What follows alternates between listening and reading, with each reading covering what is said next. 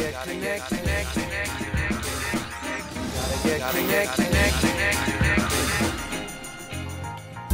a high-tech age, going low-tech is not an option.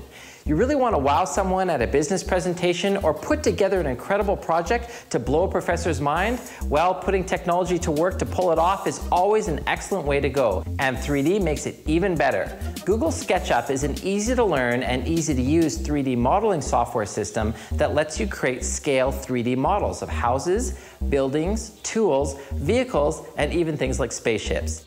If you can imagine it, you can likely build a 3D model of it. And the beauty of this is that the learning curve is manageable, so although an engineering degree might help, it's not necessary.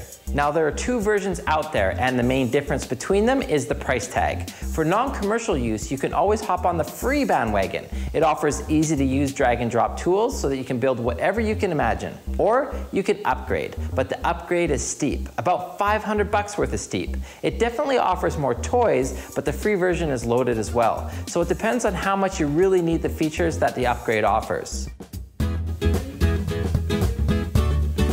What do you need? A business plan for a new kind of motorcycle design? How about a luxury cruise ship? A plan to build a home? What would an investment property look like once you've completely remodeled that small house?